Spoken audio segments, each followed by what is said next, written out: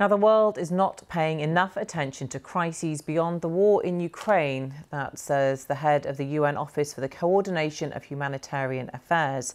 Martin Griffiths has urged the international community not to ignore the devastating drought in East Africa.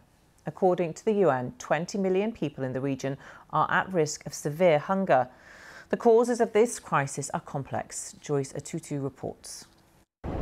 In Turkana, northern Kenya, the dirt roads are dusty and dry. Several seasons of failed rains here are causing the worst drought in decades.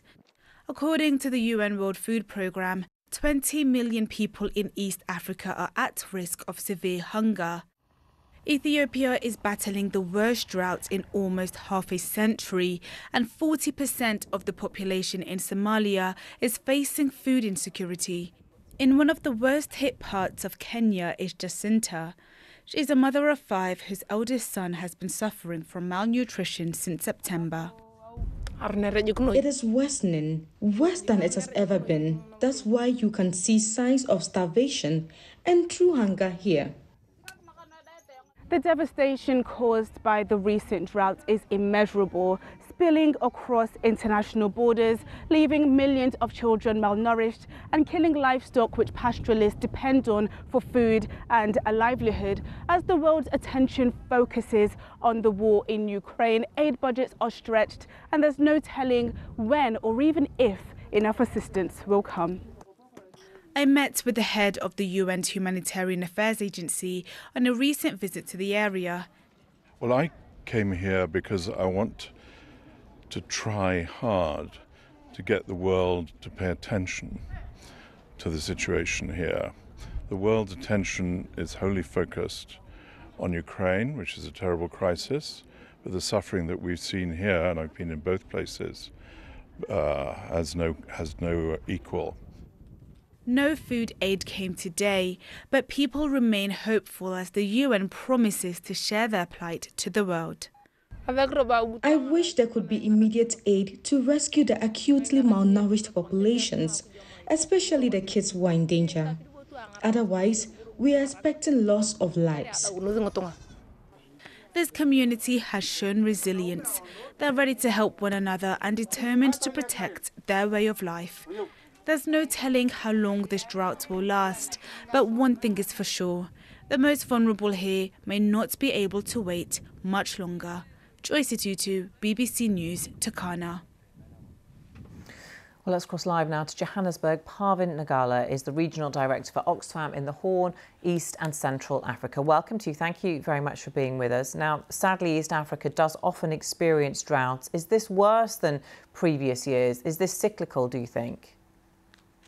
Well, it is worse than the last couple of years. And in fact, at the moment, what we are seeing is that it's the worst drought in 40 years. It is cyclical because what we are also seeing is an increased frequency of extreme climate weather events, especially as we talk about climate change within the region. So one of our references, 2017, was the last major drought that we encountered in the region. And at the moment, we have even more people impacted with the current drought and other extreme weather events in the Eastern Africa region. So yes, Samantha, it is worse.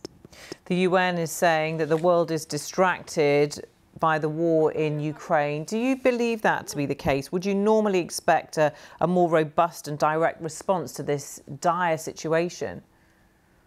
Yes, so we have learned a lot of things within the Eastern Africa region. For example, in 2011, we had a major drought where we saw over 250,000 people die because of the extreme weather events and the lack of food. And in 2017, we were able to mobilize, together with the support of the international community, to support over 3 million people who were impacted then by the drought.